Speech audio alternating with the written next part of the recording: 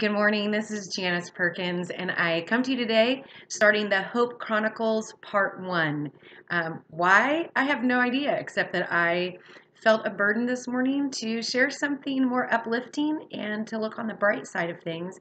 And hope is something I love talking about anyway. And why not now when we need hope to grow and swell in each of us, as well as in our culture, society, and the world at large? So, the first thing I wanted to talk about in regard to hope, well, this is the inspiration this morning. I'm wearing my Kansas City Chiefs championship Super Bowl t-shirt, and it made me think about expectation in regard to hope.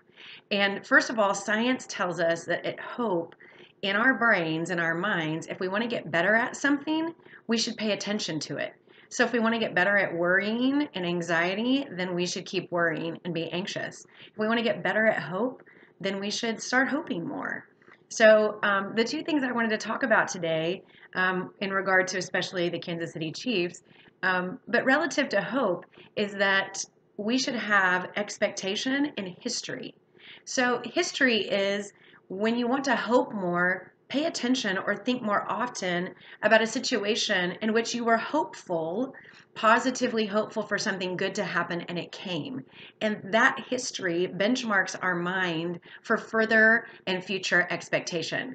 So find something in history, whether it's sports or relative to something that happened in your personal or professional life, in which you had history of hopeful expectation and it came to fruition.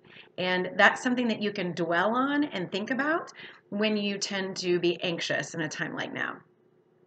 And if that's the Kansas City Chiefs Super Bowl, so be it.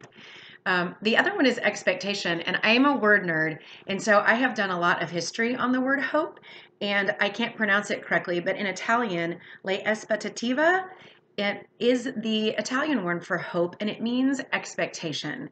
And in Greek, elpis is the word for hope, and it means to anticipate with pleasure.